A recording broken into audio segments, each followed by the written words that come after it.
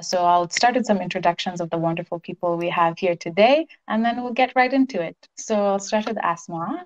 Asmaa Jama is a Danish-born Somali artist, a poet, and a founder of Dakan Collective, which is a feminist art collective. They've been published in print and online in places that you're probably familiar with, The Good Journal, Ambit, and Asmaa's work has been translated into French, Swahili, Somali, Spanish, and Portuguese. Quite a feat. And most recently, they were shortlisted for the Brunel Africa Poetry Prize and longlisted for the National Poetry Competition. Asmaa is an inaugural alumni of Obsidian Foundation and is a Cave Canem Star Shine and Clay Fellow.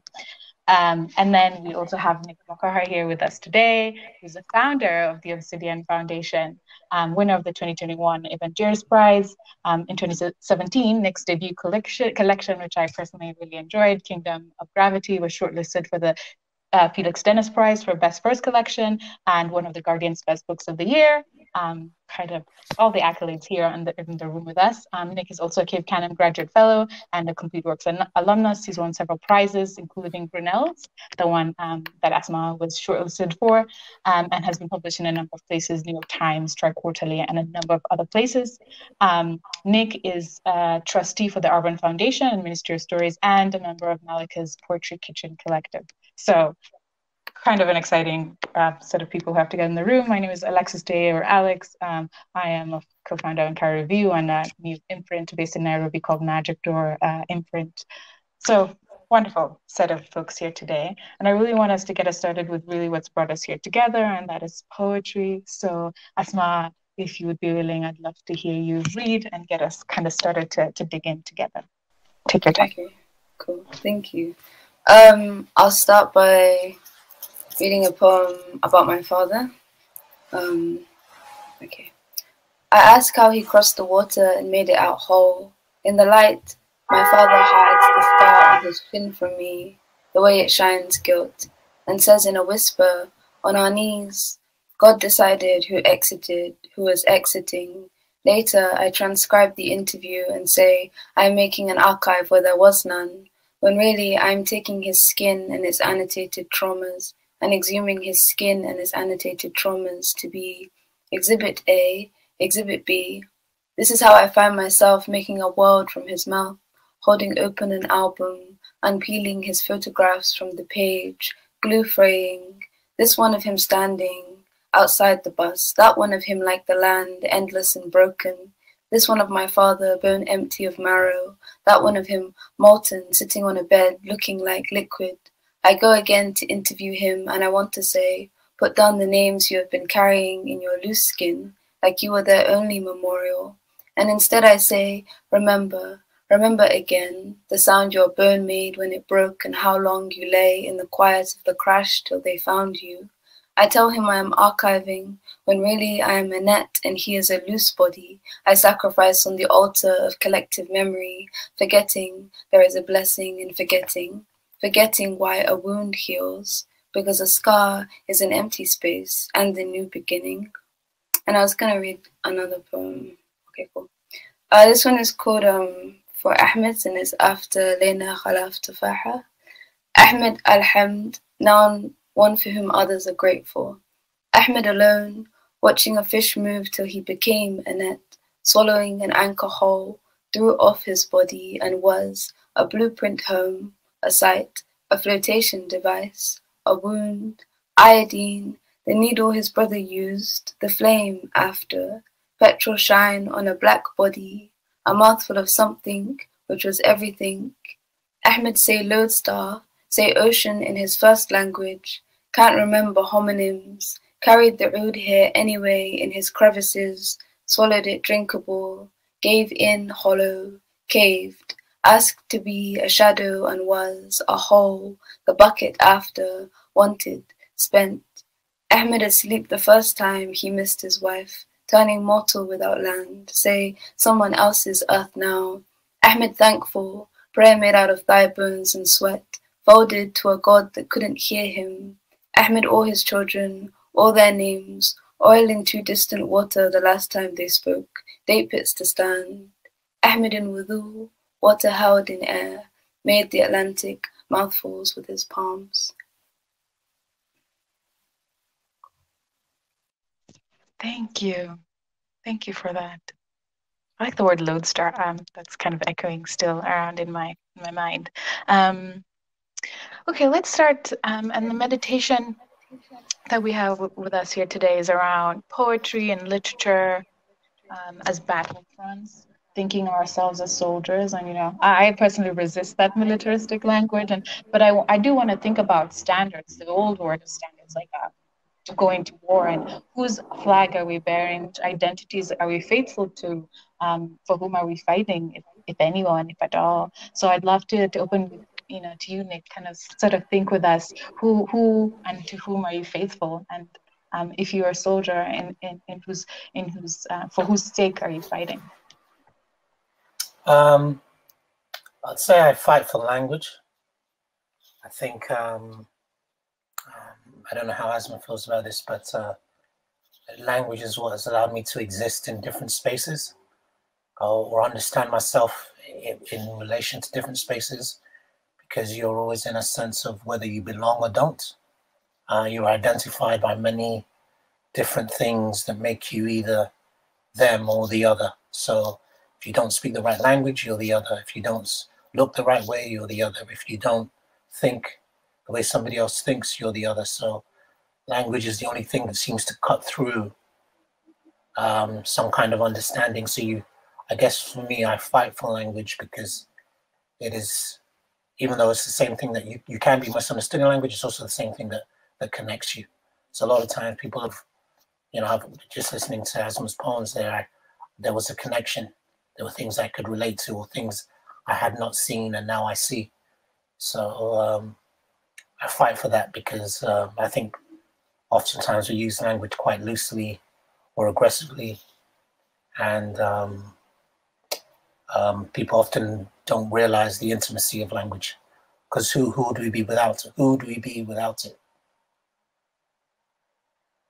I know it's wonderful when you say that. I was thinking of exactly that, as you say. It is both the reason that we're criminalized, it's our shield. We can weaponize it against others. It's such a kind of terrifying, easily manipulated, and again, like you say, wonderful thing it is, language. Asmaa, tell us, what are you fighting with and for?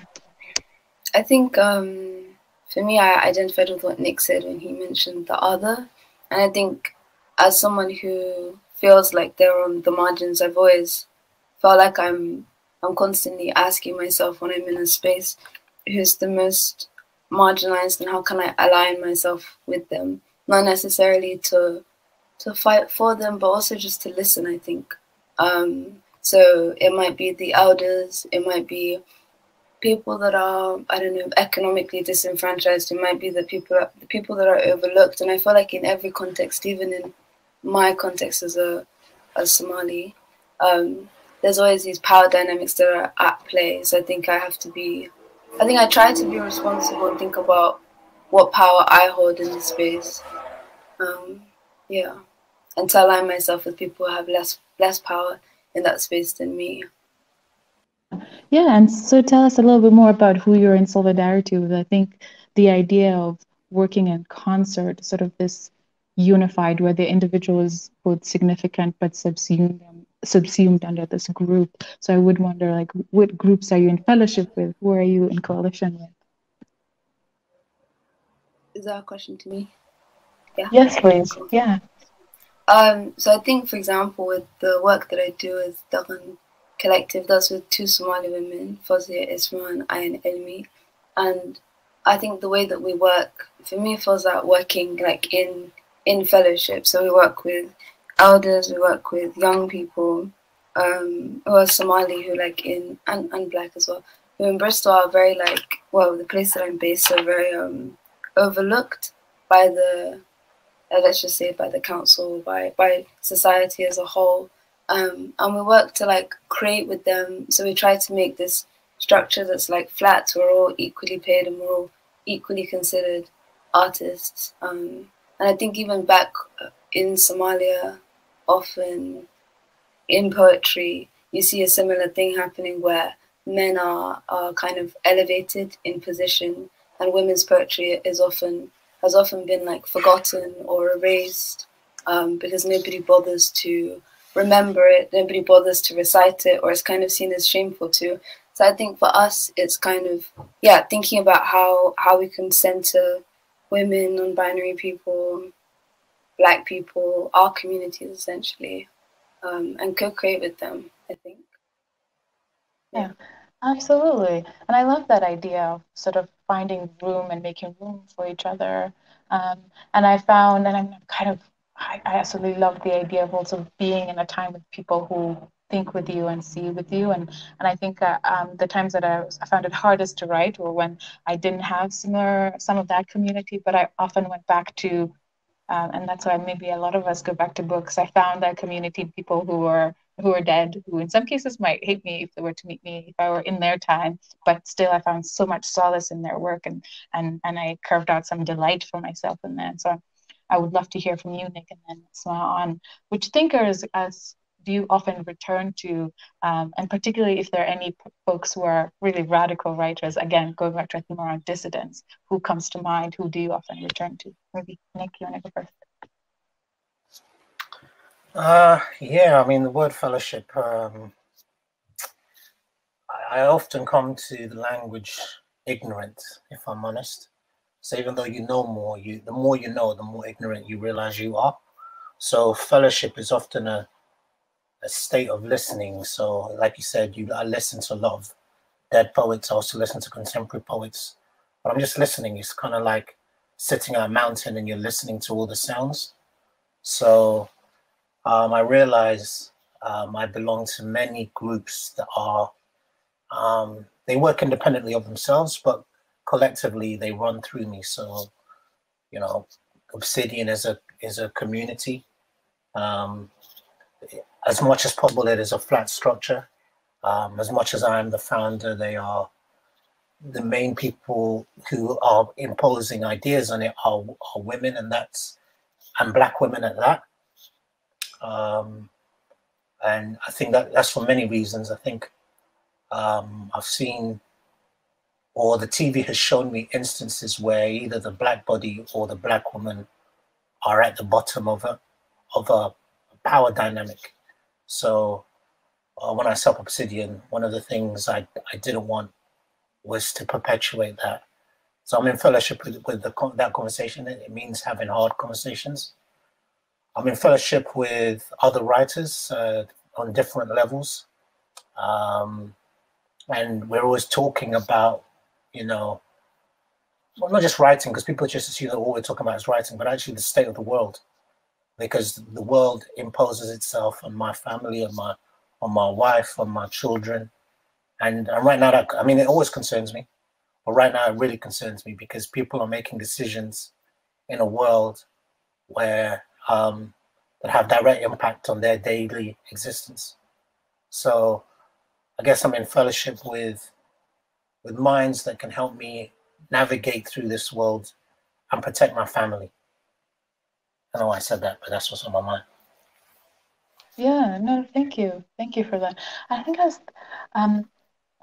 was starting to think through fellowship as you were pulling apart that thread, and discomfort. And of course, we've been talking about making space for safety and us to face truths that are hard and difficult.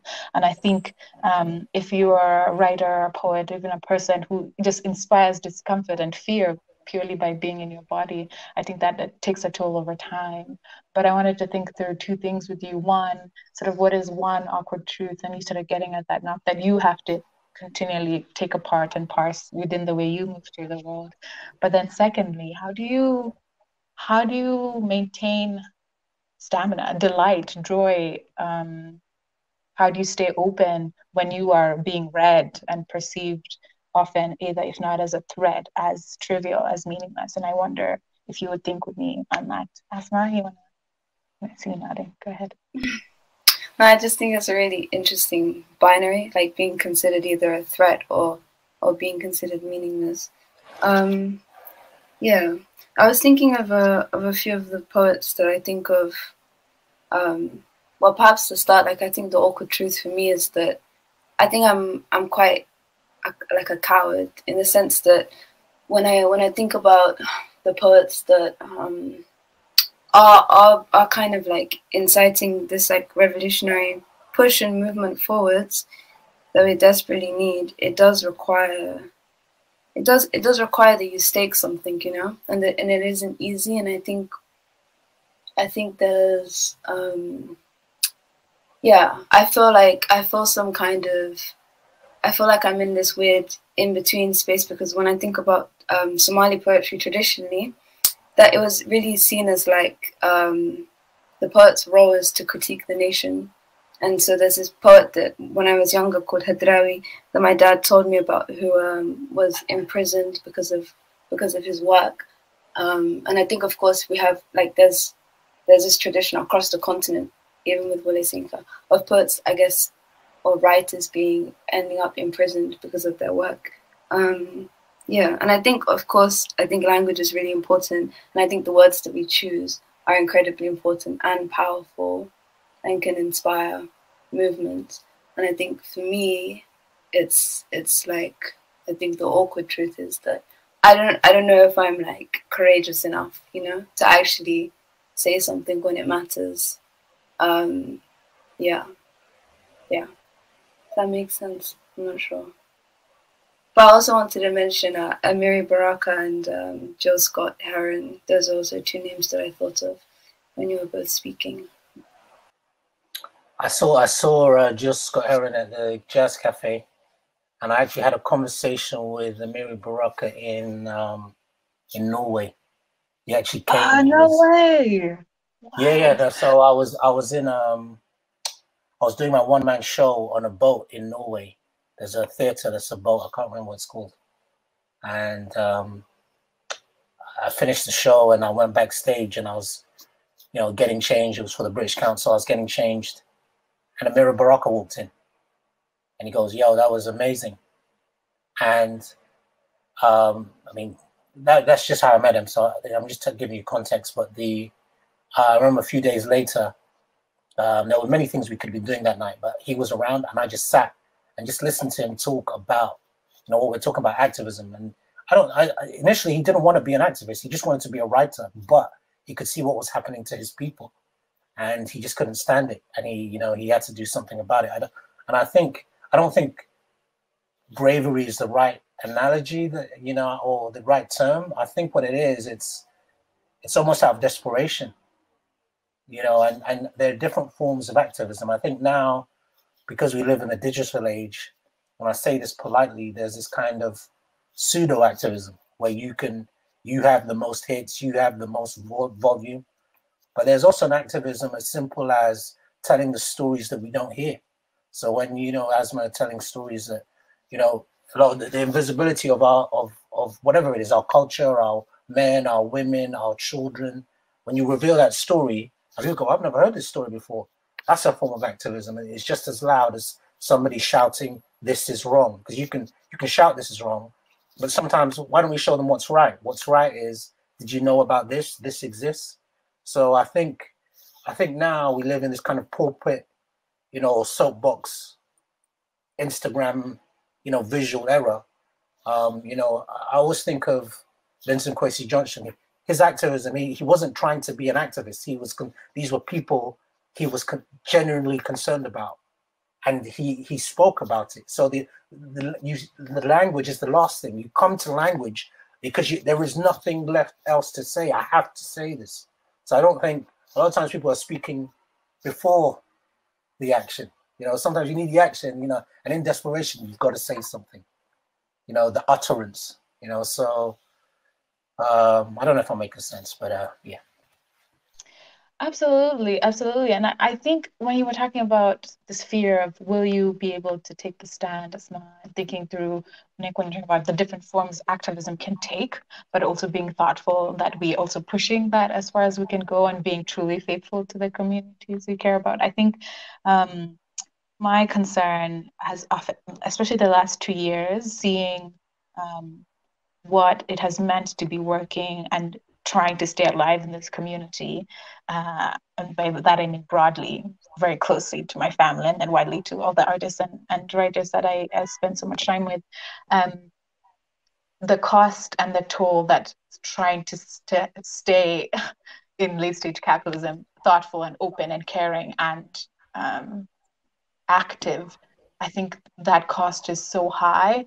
And to me, I think organizing is central to that. Absolutely. And I think that language becomes such an important tool. And I think I'm personally trying to ask myself, can I take that a bit further? Like you say, these conversations that I'm having, can I be more invested in other ways of service and other ways of action?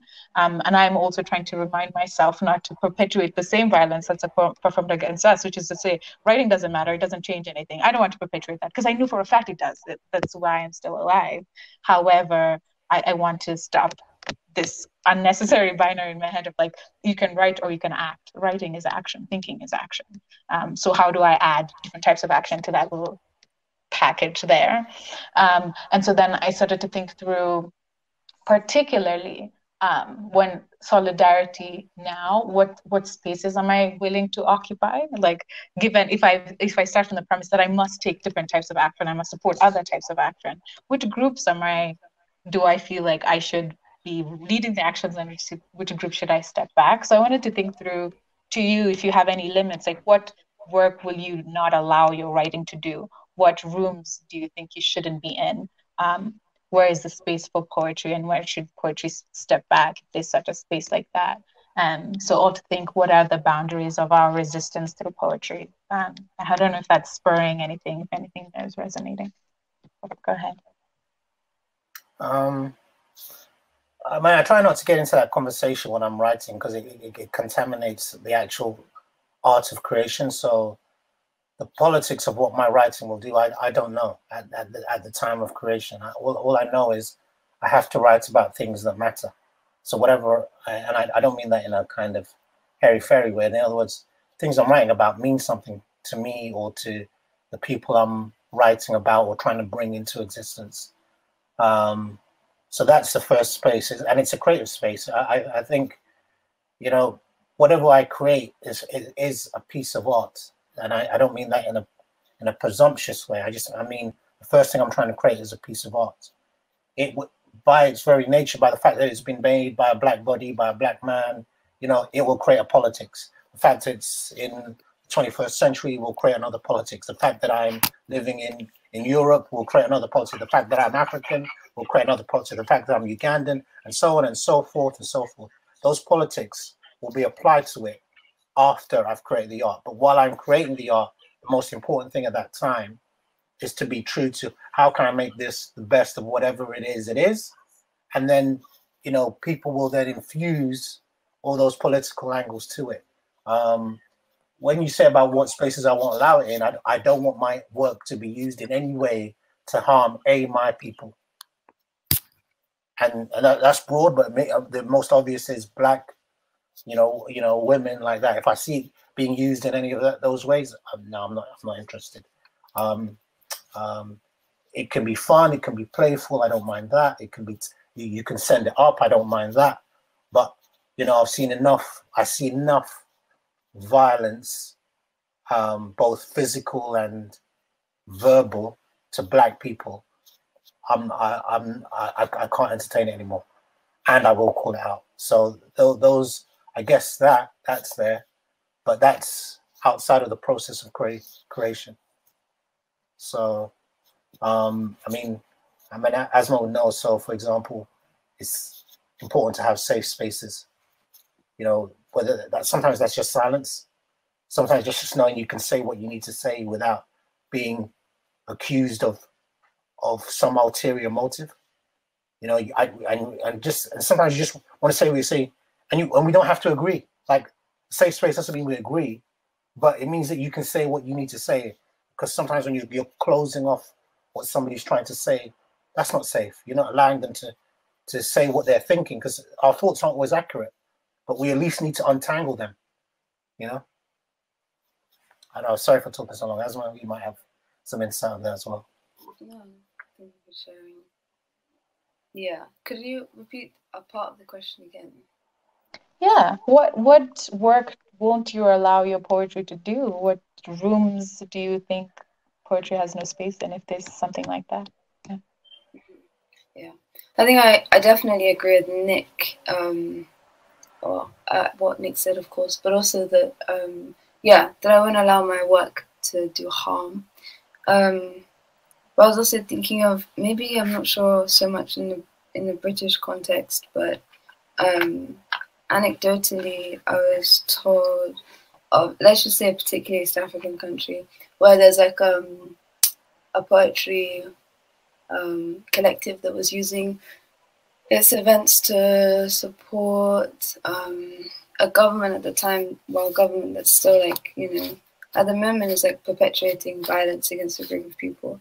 And I think for me, I think poetry is incredibly powerful. I think it should be in every room, but I think that's personally where I and the people that I was speaking to would draw some kind of line, to not support people that are also doing harm, and to not create work that can be used as like propaganda. But of course, at that point, I don't think it depends whether you're in control or not. But if you are in control and you're intentionally facilitating a space and facilitating a platform that ends up being violent to other people, then I don't think I would be able to do that.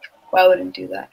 And I also think I probably, per usual, I try to consider my positionality. So I don't think it's like, I think it's maybe enacting harm in like a different way.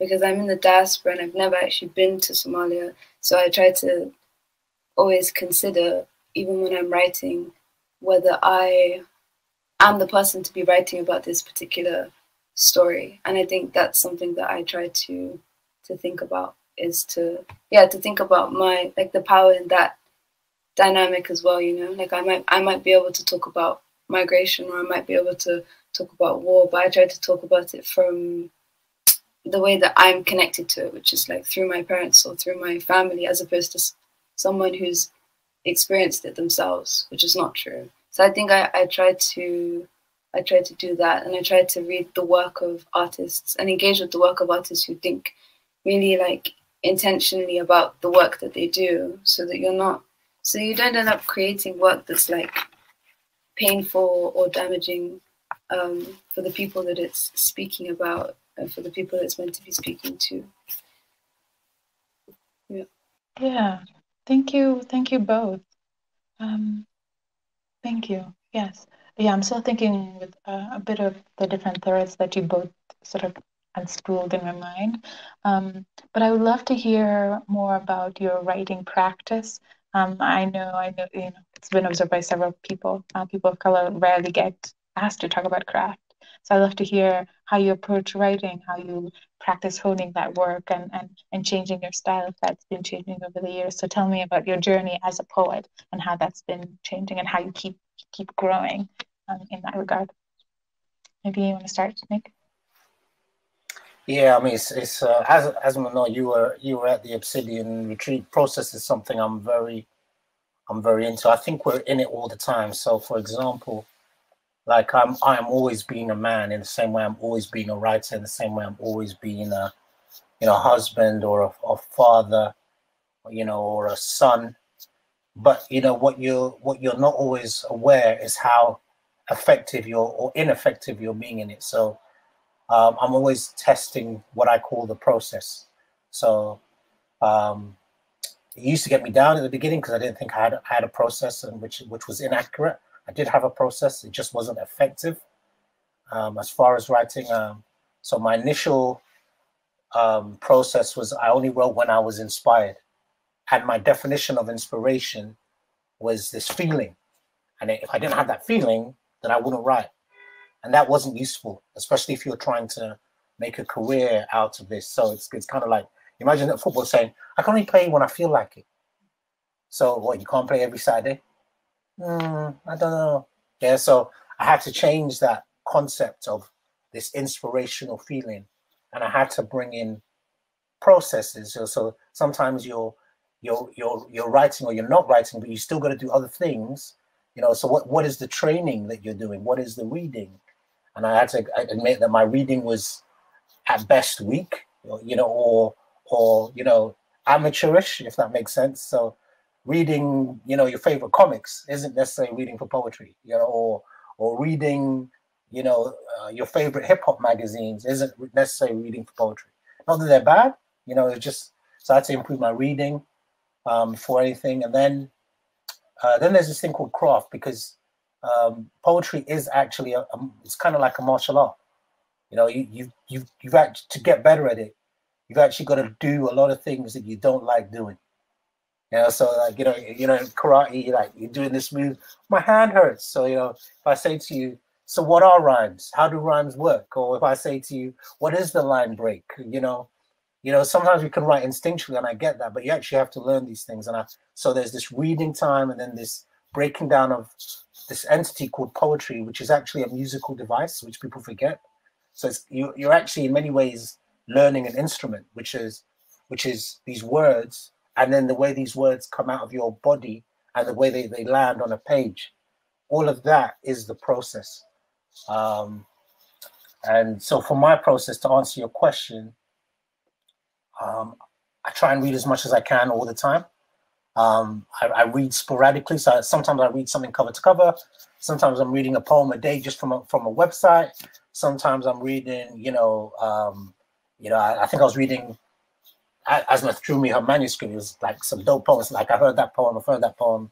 She's been working on it. That poem is dope. The first version was great. So I'm reading other people's work. As you can see in my library, I'm trying to go through it and trying not to pretend that I have a library, but actually read the library, which is a lot harder than you think. So I fail every day trying to read my library. So there's that. And then there's the actual writing of poems, which, oh my gosh, I find it hard. You can write poems, and a lot of them are bad, but to write good poetry, ooh, it's like climbing a mountain. So you have to start writing. You start at the bottom where you can write these easy ones, and then as it gets higher, it gets harder. You have to work more. I find when I'm really writing poetry, I get very exhausted. Good poetry, I become very exhausted.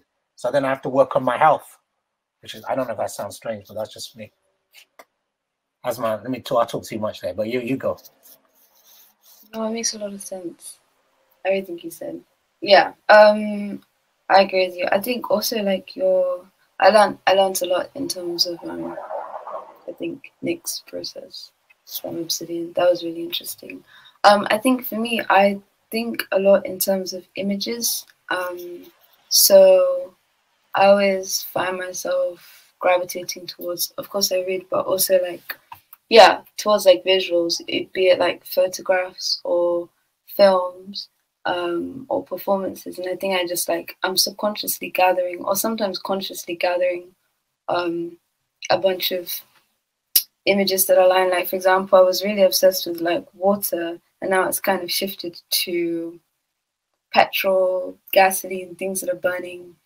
And because I paint or I work with people and make like I guess moving image projects or sound, I think I'm like I try to explore the same, like a theme that I'm chasing, but with like different mediums. And if I find that I can't like write about it, then I'll try to paint about it, or I'll try to do something sound wise, and then I'll find that I can write about it later. But it will mostly be just like this recurring, like it may be like a specific word or something that comes back. And I think then I find that like a lot of the work that I make has, I don't know, this set of images is like consistent in them, and I try to like change it or change it up after. Also, I found that whenever I like work with people, I think that's really great for my poetry writing, like it not being like a solitary activity, but being like in conversation or in collaboration with other people. I think the person I'm most in conversation / collaboration with is actually my father, because he's always like very open to talk, and I always find whenever I speak to him, my thinking around something shifts, where I try to consider it from a different perspective.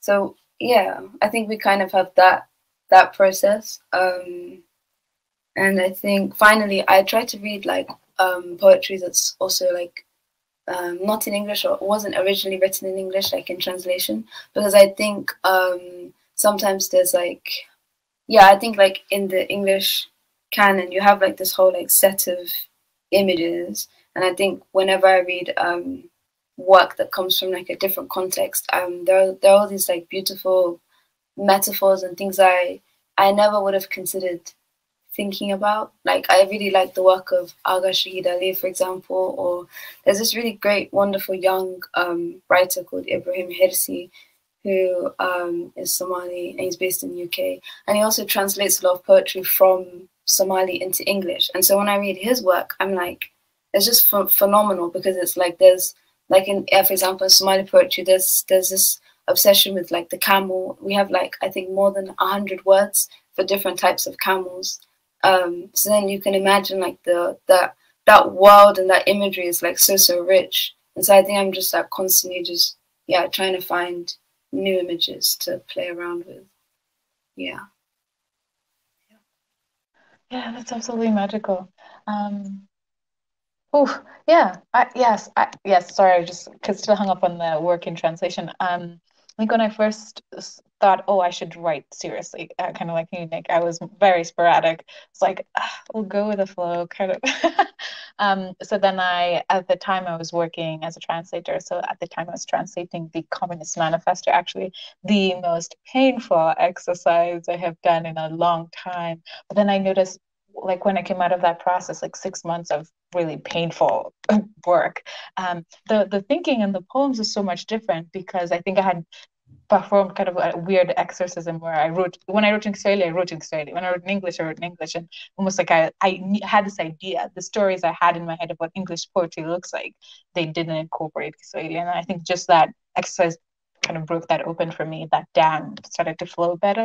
And absolutely, I think it's been sort of one of those delicious processes since then. I want to go back to the health one, which I loved as a call out for part of the process, Nick. Like, how do you stay excited? How do you stay delighted? How do you keep the joy? Because the work can get hard, staying open to a lot of these facts that are often quite painful and difficult to assimilate. What keeps you delighted? What keeps you in concert and willing to put in the work in fellowship or alone, which I know a lot of writing is in solitude? Tell me more about what's keeping you there. I don't know. I have to, on one level, I have to thank God. And I don't say that lightly. I'm not trying to be holy in that. And there are many days I want to give up. And I think a lot of people don't see that, if I'm being honest. I think you have to get what it means to you to keep going. And all the things that you stick at, it's because you realize what they mean to you. It's I don't mean that in a horrible way, because it's, as a black body, it's easy to give up because you're also dealing with aggression. You're dealing with microaggressions. You're dealing with racism constantly. You know, if you're a woman, you're dealing with sexism, or you know, whatever other kind of person that you are, you're dealing with these things. So then, how do you then, on top of that, create a space to write, which is a delicate space, right? It's a delicate space because it's not your ego writing. That's what people think it is. They think it's your ego or something. I think a lot of, you can write with that, but usually that's quite bad writing. So I can tell that, you know, the poem we just heard from Asmaa wasn't from her ego, because there's nothing to make them look good there. It was about saying something that we had not seen before, and that listening, that thinking, to keep your antenna open for that. You know, when you're going through your life, which can consist of ups and downs, and I would have said for most people right now, for the last 2 years, whether they want to admit it or not, their life has been a down. You know, so to keep your focus, you know, or your lightness of touch, because that's what it is. Writing is a lightness, or more accurate, it is a light. Yeah. To keep that light on requires a lot of letting go of whatever the existing situation might be presented. So you might feel down, and you might not want to write, and you might actually prefer to sleep. I have felt in all those spaces, but sometimes I just need to be at my desk, because, you know, I'm in a position where I can write. There are people who want to tell the stories I get to tell, but they can't write, and I think that puts me at my desk. Also, it's a gift. Like, you really forget that. Like, it's a gift, you know. So there's certain things that if I gave you a new car, you would understand that it was a gift. But people don't get, like, if you were to lose language, if all this conversation wouldn't even exist without language. So that same tool, and you can, and this other thing I wanted to add is that a lot of times we use language at its lowest form. So can I have some pizza? I'm hungry. You've been horrible to me. That's at its lowest form. But language can do a lot more. So, and I say this, you know, if you look at you open a Bible, you open the Quran, it tells you how important language is. In the beginning was the word. Like that is saying in the beginning. So when everything was being considered, before everything could be understood, language. And so to have the ability to have language and to get that it is worth more than many other things, yeah, that it brings everything into being. And so, you know, a prophet says something and the rains come down. You know, that's language. They don't think it. They go, like, if you watch films and you watch Thanos, he's doing this and all that. No, the prophet goes, rain, bang, this, that, you know. So what you have to understand is language is a lot more important than we give it credence. And a lot of times we're using it at its lowest level. So as a poet, I sit with language thinking, wow, I get to use language. To other people, they just think, wow, he's just playing with words. And they're not understanding I've been given one of the rarest gifts on the planet. I don't know if that makes sense. No, it makes so much sense. And I think it's what you're saying is that being able to make a world, being able to exist somewhere else. And I think when I was younger, also kind of escape the world or escape whatever reality I was in. And now that you've mentioned the Quran, I remember being told that, or I remember always being obsessed with this image that essentially, like, when the world ends, that all of the Quran will be wiped and it'll just be empty pages. So I think for me, yeah, I don't know, it kind of makes me think of like how I have to write, or a lot of people have to write, and there's almost this like desperation to hold on to those words, to remember by heart even, because I think when I think about the reason I started writing poetry, which is like my Somali heritage, all of those poems would be remembered by heart, would be recited, would be passed down. And I think it is a kind of resistance, because when I was looking up, I was doing more reading around Wale Soyinka, and I came across this interview where he said when he was in prison, he wrote, I think, a few of his books actually on toilet roll and on the backs of like cigarette packets. And I think they tried to take away his ability to think and his ability to create. And I think when you're able to write, you can imagine yourself out of a situation. You can imagine a world that's different to the one that we're in. And I think it's a form of resistance. And for me personally and selfishly, when I write, I'm trying to understand everything that happened in my family, and like before the war, that kind of rupture that happened. And I'm trying to, really, it's to try to heal myself, I think, when I think about it. And if I'm really honest, and like Nick said, if it's not serving ego, then sometimes I think that means confronting some difficult realities about myself, confronting some difficult realities about my family. Yeah, but I think it's the way that I and a lot of other people understand the world, and that I'm ultimately very grateful to be able to do and to engage in. Thank you both. When you were talking about memorization and how language can save, for me, almost even practically, the idea of memorizing. When I was a child, my father made me memorize poems.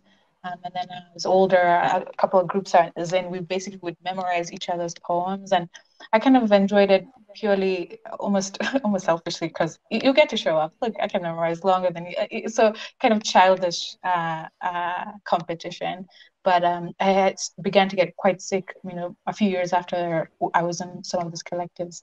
And then this one time I woke up, I had lost my vision, I can hear, and I've never been so grateful to have memorized all those poems, because I think even like Nick says, to write is a gift, and wow, what a wonderful gift, but also to be able to read other people's work is in itself such a joy and a blessing. And I think to have those poems squirreled away somewhere in my mind was, I've never been that grateful for anything in a long time. And so I was just thinking about who we keep in our minds, and I'd like to return to that practice of memorizing poems and approaching them in that way. So I'd love to pause, and then Nick, I'd love to hear you read for us. Okay.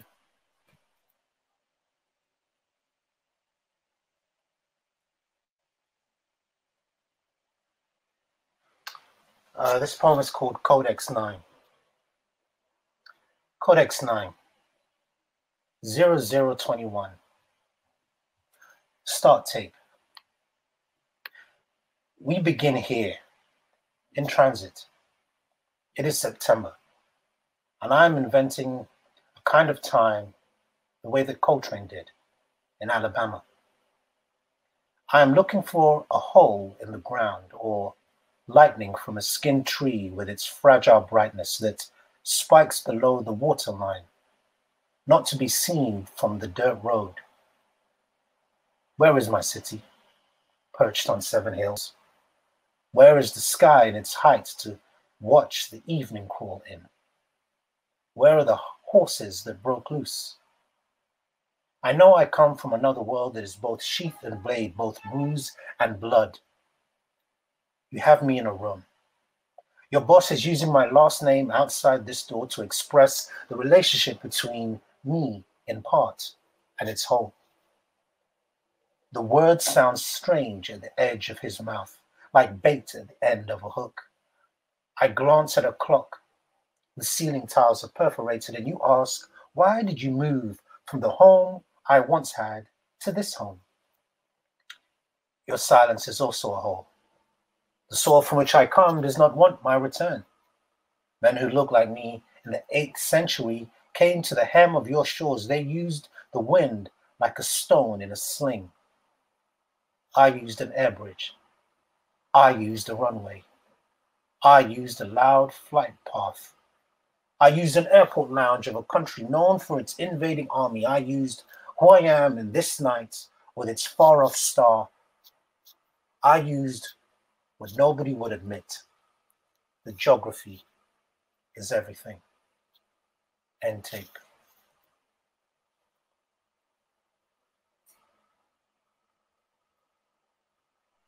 Thank you. Thank you so much, Nick. Thank you both for reading. Yeah, I'll be thinking of that. And I'm going back to the idea of poetry as music. And yeah, one thing I think we're all missing is a bit more room to hear each other read out loud. And so I'm really grateful to both of you for that. I want to close today and open up the space to one, share any reflections that you've been sitting with. I know, again, community has taken different forms during the last 2 years. So share what you're thinking with broadly or as specific as you want. But particularly, I'd love if you would share where you would like to take your writing and your poetry over the next year, the next day, the next decade. Kind of paint that picture of where you're hoping for that to go.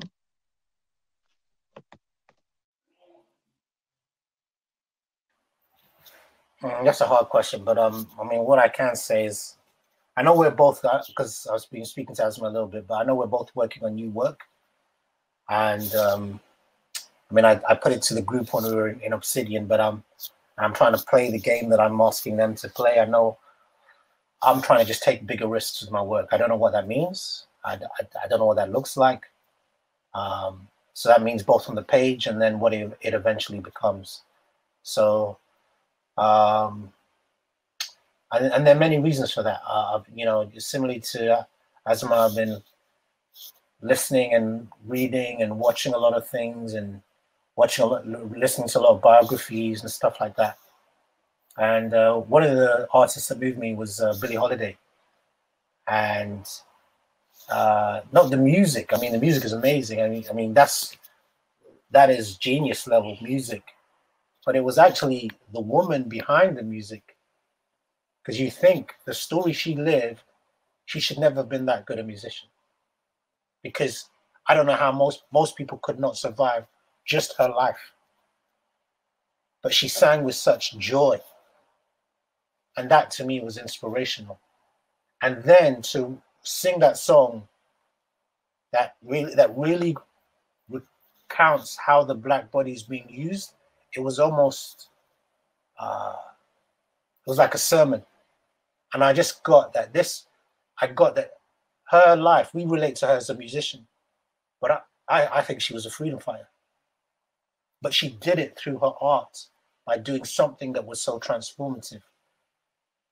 And, you know, to me, you know, I watched the documentary and I was in tears. To me, she's as powerful, if not more powerful, than Malcolm X and Martin Luther King and all of that. And it made me wonder, what else do the women do that we just don't like? We just go, oh, she was a great singer. So you say Billie Holiday, oh, I love her singing.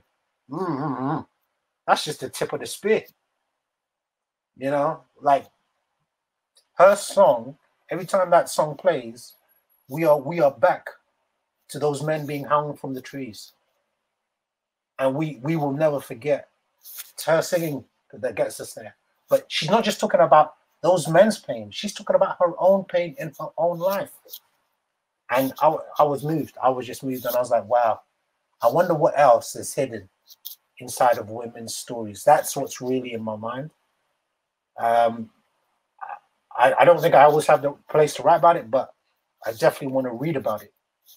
And I don't know what else to say. I'll shut up there, but you know. Does that make sense, Asmaa? Does that make sense to you? To Alex, yeah. Yeah, it makes so much sense. I think to add, I agree with you. I think I want to push the work that I do. I don't think of poetry like as a sacred thing. I think of it more as like a mechanism. It's like a tool that I use to like collaborate with other people, whether we end up doing like a theater thing or a film, or you know, like I think it's just the way that I understand the world, and it's my language. But I think I'm really interested in telling stories, and at the moment the stories all seem to be, I guess, moving around like migration, transience, my identity, and I guess also ghosts and spirits. I think those are the themes that I'm kind of interested in. What else? I think I'm also trying to, like, at the moment, write about my mother, or more about my mother, because I find that I often write about my father, my grandfather, and I think that's, I don't know what reason that is, but I'm trying to unpick that. So that's kind of a challenge that I've set myself. But other than that, I think just trying to improve my craft and experiment. Yeah. I think part of that is in society where the light shines. It shines where the society is trained to shine the light on men. You know, men in general, but then usually white men. But so you just like, you know, exactly what you're saying. You said mother, I said, you know, Billie Holiday. You know, I had. It was something had to turn me. So the female director who made that film turned my thinking, because all the time, whenever we think of freedom fighters in America, we think of Malcolm X, we think of Martin Luther King, we think of, you know, Huey Newton, all those people. Where are the women? But there were women, and there were many women. You understand? So what it is you're having to untrain yourself to how society, like you said, you have to. I think that's what the poet has to constantly do: unhinge yourself from the usual paradigms to be able to tell the stories that slip through the cracks, you know? Does that make sense? Absolutely. Thank you both. And I'm really keen to get more people reading. Rosie Lang, who I work with a lot, my co-founder, she has been working for a number of years trying to get visual illustrations of women writers, African women writers, but then more importantly, women artists. So even visual artists, you'll often, when you think of Kenyan visual artists, for instance, we have such a long history of sculptors, filmmakers who are women, and they just don't come to mind. And those are people who are ideally should immediately be at the tips of our fingers. So one, reading, conceiving wider, and then also, the idea of Billie Holiday, thinking deeply, at least meditating a bit longer and wider on their work. So I'm keen for more of that, and I'm definitely keen for more community together, and hopefully that takes different shapes, these sort of networks of care. Um, and I think that's kind of, just want to thank you again for your time. Is there anything else that you were thinking of that we didn't get to talk about? Because yeah, I have a lot on my mind, but yes, jump in. I mean, just poet to poet. I'm really inspired by what Jalad is doing, but also Asmaa. I'm really inspired by what you're doing. Every time I see your work, whether it's like what you're writing or what you're putting in visually, it's on point and it's encouraging. And I know you have your collective, but I just wonder who else. And also, you make me proud to be East African. And I think that's something. I think there needs to be that kind of coalition. Like there's a lot of good poets in it coming from the East African general, but the East African diaspora. It's just I just wanted to big you up that way.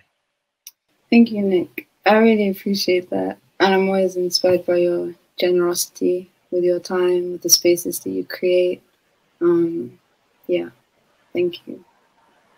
And with your mentorship, like honestly, I think a lot of people speak, but they don't act. And I think what I see from you is always actions. Yeah. Well, you do the work, man. Every time I ask her to do something, she does it. Every time I say, hey, write this, she writes. I was like, wow. Alexis, thank you so much also for facilitating this space and asking those wonderful questions. Yeah, thank you for the interview. Amazing interview. Yeah. Of course. And then I think we'll wrap up here.